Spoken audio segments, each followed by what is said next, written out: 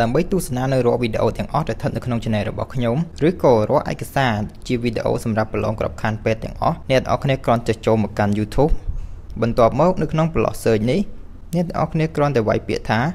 Haisreyleak channel បន្ទាប់មកអ្នកទាំងអស់គ្នាចុច search ពេលនោះវានឹងនាំអ្នកទាំងអស់គ្នាចូលមកកាន់នៅផ្ទាំងដូចនេះ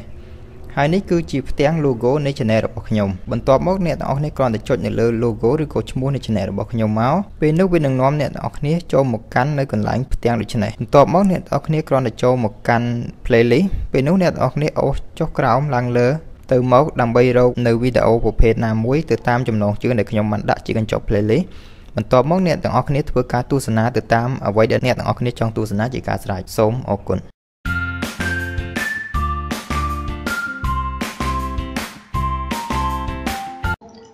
សំណួរចម្លើយ MCQ សម្រាប់ប្រឡងក្របខ័ណ្ឌពេទ្យផ្នែកបរិញ្ញាបត្ររងឆ្មប ADM ឆ្នាំ2019ឯកសារនេះត្រូវបានរៀបរៀងឡើងនៅថ្ងៃទី3ខែមេសាឆ្នាំ2019ដោយខ្ញុំបាទហ៊ឿនហៃគិលានុបដ្ឋមធ្យម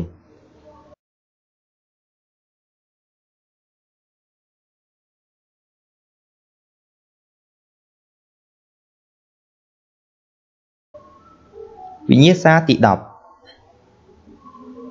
សំណួរទី1តើអ្នកត្រូវធ្វើយ៉ាងដូចម្តេចបើស្បូននៅតែទន់និងមានដក់កំណកឈាម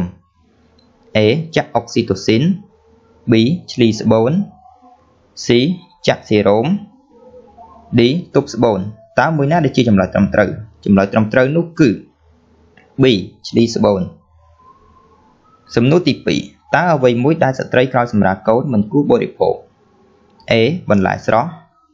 B សាច់ផ្សេងC តែកាហ្វេ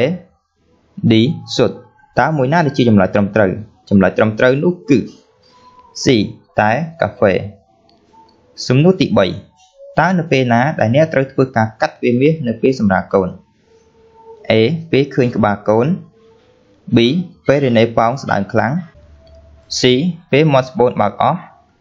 D ពេលស្បូនកន្ត្រាក់តើមួយណាដែលជាចម្លើយត្រឹមត្រូវចម្លើយត្រឹមត្រូវនោះគឺ B ពេលរ៉េណេប៉ោងស្ដើងខ្លាំងសំណួរទី4តើអ្វីមួយជាបញ្ហាដែលកើតមានចំពោះស្ត្រីប្រសិនបើចាក់ថ្នាំស្ពឹកនៅតំបន់ពេលរ៉េណេចូលក្នុងសរសៃឈាម A ឈឺចាប់ពេលចាក់ B បេះដូងដើរមិនប្រក្រតីនិងអាចស្លាប់ C មានប៉ោងនៅកន្លែងចាក់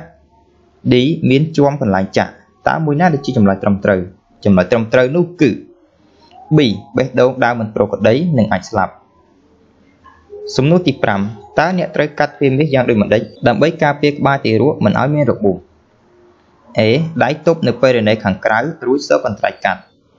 B កាត់វាមាសពេលក្បាលកូនចេញផុត C ដាក់ម្រាមដៃ2នៅចន្លោះក្បាលទារកនិងពេលរ៉េណេ D កន្ត្រៃដាក់ឲ្យជាប់ពេលរ៉េណេហើយរុញក្បាលទារកឲ្យខ្លាំងតើមួយណាដែលជាចម្លើយត្រឹមត្រូវចម្លើយត្រឹមត្រូវនោះគឺ C ដាក់ម្រាមដៃ2នៅចន្លោះក្បាលទារកនិងពេលរ៉េណេសំណួរទី6តើក្នុងរយៈពេលប៉ុន្មានដែលស្ត្រីអាចស្លាប់ដោយសារការហូរឈាមយ៉ាងលឿនបំផុតក្រោយពេលសម្រាល A 10នាទី B 20នាទី C 30នាទី D 40នាទីតើមួយណាដែលជាចម្លើយត្រឹមត្រូវចម្លើយត្រឹមត្រូវនោះគឺ A 10នាទីសំណួរទី7តើអ្វីមួយដែលអ្នកមិនត្រូវធ្វើប្រសិនបើសុកមិនរបេះចេញពីជញ្ជាំងស្បូន A ចាប់ទាញ B បញ្ជូន C បញ្ចូលសេរ៉ូម D លូកបាដោយថ្នមតើមួយណាដែលជាចម្លើយត្រឹមត្រូវចម្លើយត្រឹមត្រូវនោះគឺ A ចាប់ទាញសំណួរទី8តើអ្វីមួយជាគោលបំណងនៃការទប់ស្បូននិងបន្តការសន្ធឹងទងសុកក្នុងអំឡុងពេលទម្លាក់សុក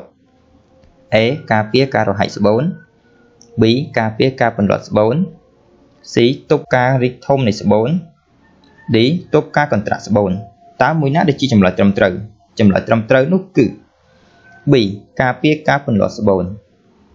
សំណួរទី9តើអ្វីមួយដែលមិនមែនជាផលវិបាកនៃការទម្លាក់បំណែកសុកដោយដៃ A ធ្លាក់ឈាមនឹងសុក B បង្ករោគនឹងសុក C របួសឬរហែកស្បូន D ការពន្លត់ស្បូនតើមួយណាដែលជាចម្លើយត្រឹមត្រូវចម្លើយត្រឹមត្រូវនោះគឺ D ការពន្លត់ស្បូនសំណួរទី10តើស្បូនមានសភាពយ៉ាងដូចម្តេចចំពោះស្ត្រីកូនច្រើនដងទារកធំនិងមានទឹកភ្លុះច្រើន A ស្បូនយឺតសន្ធឹង B ស្បូនស្រុត C ស្បូនទំហំធម្មតា D ស្បូនស្ដើងតើមួយណាដែលជាចម្លើយត្រឹមត្រូវចម្លើយត្រឹមត្រូវនោះគឺ A ស្បូនយឺតសន្ធឹងសំណួរទី11តើរៀងរាល់ប៉ុន្មាននាទីម្ដងក្នុងរយៈពេល6ម៉ោងដំបូងដែលអ្នកត្រូវយកសញ្ញាជីវិតបន្ទាប់ពីបានទម្លាក់សុកដោយដៃ A 60នាទី B 50នាទី C 40នាទី D 30នាទីតើមួយណាដែលជាចម្លើយត្រឹមត្រូវចម្លើយត្រឹមត្រូវនោះគឺ D 30នាទីសំណួរទី12តើអ្វីខ្លះជាគោលការណ៍នៃការគ្រប់គ្រងការធ្លាក់ឈាមក្រោយសម្រាល A ល្បឿនជំនាញពិភាក្សា B ល្បឿនជំនាញអតិភិប C ល្បឿនអប់រំអតិភិប D ល្បឿនអប់រំពិភាក្សាតើមួយណាដែលជាចម្លើយត្រឹមត្រូវចម្លើយត្រឹមត្រូវនោះគឺ B ល្បឿនជំនាញអតិភិបសំណួរទី13តើថ្នាំគ្រាប់អ្វីដែលអ្នកត្រូវផ្ដល់បន្ថែមដល់ស្ត្រីធ្លាក់ឈាមក្រោយសម្រាលមុនពេលគាត់ចេញទៅផ្ទះ A អង់ទីប៊ីយោទិក B ថ្នាំព្រូន C ថ្នាំជាតិដែក D ថ្នាំបំបត្តិការឈឺចាប់តើមួយណាដែលជាចម្លើយត្រឹមត្រូវចម្លើយត្រឹមត្រូវនោះគឺ C ថ្នាំជាតិដែកសំណួរទី14តើអ្នកត្រូវធ្វើអ្វីជាដំបូងនិងបន្ទាប់ប្រសិនបើស្បូនទន់នៅដំណាក់កាលសម្រាល A ចាក់ថ្នាំកន្ត្រាក់ស្បូន B ចាក់សេរ៉ូម C ឈ្លីស្បូន D លេបថ្នាំតើមួយណាដែលជាចម្លើយត្រឹមត្រូវចម្លើយត្រឹមត្រូវនោះគឺ C ឈ្លីស្បូនសំណួរទី15ហេតុអ្វីបានជាអ្នកត្រូវសង្កត់លើស្បូនស្ត្រីក្នុងពេលពិនិត្យមាត់ស្បូន A កុំឲ្យស្បូនរីកធំ B មាត់ស្បូនខិតចុះក្រោម C ស្បូនមានលំនឹង D ជំរុញឲ្យស្បូនរឹងតើមួយណាដែលជាចម្លើយត្រឹមត្រូវចម្លើយត្រឹមត្រូវនោះគឺ B មាត់ស្បូនខិតចុះក្រោមសំណួរទី16តើអ្វីជាមូលហេតុបណ្ដាលឲ្យមានដុំកំណកឈាមនៅទ្វារមាស A រហែកសរសៃវ៉ាញក្នុងទ្វារមាស B កំណកឈាមនៅក្នុងទ្វារមាស C សុកជាប់នៅក្នុងទ្វារមាស D ការលុកទ្វារមាសតើមួយណាដែលជាចម្លើយត្រឹមត្រូវចម្លើយត្រឹមត្រូវនោះគឺ A រហែកសរសៃវ៉ាញក្នុងទ្វារមាសសំណួរទី17តើរយៈពេលប៉ុន្មានដែលហៅថាការធ្លាក់ឈាមក្រោយសម្រាលដោយសារសុកមិនធ្លាក់ A 15នាទី B 30នាទី C 50នាទី D 60នាទីតើមួយណាដែលជាចម្លើយត្រឹមត្រូវចម្លើយត្រឹមត្រូវនោះគឺ B 30នាទីសំណួរទី18តើចង្វាក់បេះដូងទារកក្នុងផ្ទៃមានល្បឿនចំនួនប៉ុន្មានក្នុងករណីទារកចុះខ្សោយ A តិចជាង100ឬលើសពី160ដងក្នុង1នាទី B 120ទៅ160ដងក្នុង1នាទី C 120ទៅ140ដងក្នុង1នាទី D តិចជាង80ឬលើសពី120ដងក្នុង1នាទីតើមួយណាដែលជាចម្លើយត្រឹមត្រូវចម្លើយត្រឹមត្រូវនោះគឺ A តិចជាង100ឬលើសពី160ដងក្នុង1នាទីសំណួរទី19តើរយៈពេលអូសបន្លាយនៃដំណាក់កាលទី1នៃការឈឺពោះសម្រាលមានរយៈពេលប៉ុន្មានម៉ោងផ្អែកលើប៉ាតូក្រាហ្វ A លើសពី2ម៉ោង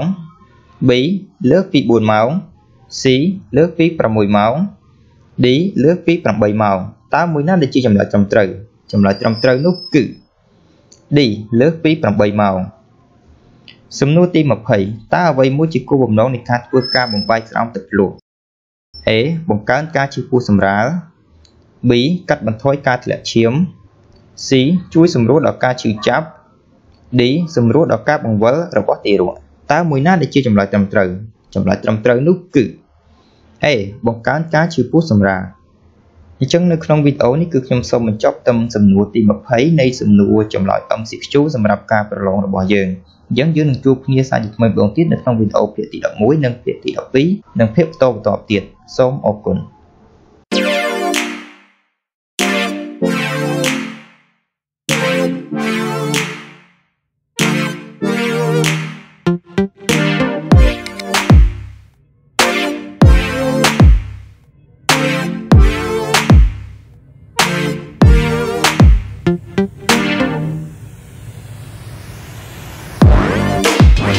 ដើម្បីទទួលបាននូវវីដេអូជាឯកសារសម្រាប់ការប្រឡងក្របខ័ណ្ឌពេទ្យថ្មីមុនគេជារៀងរាល់ថ្ងៃសូមបងប្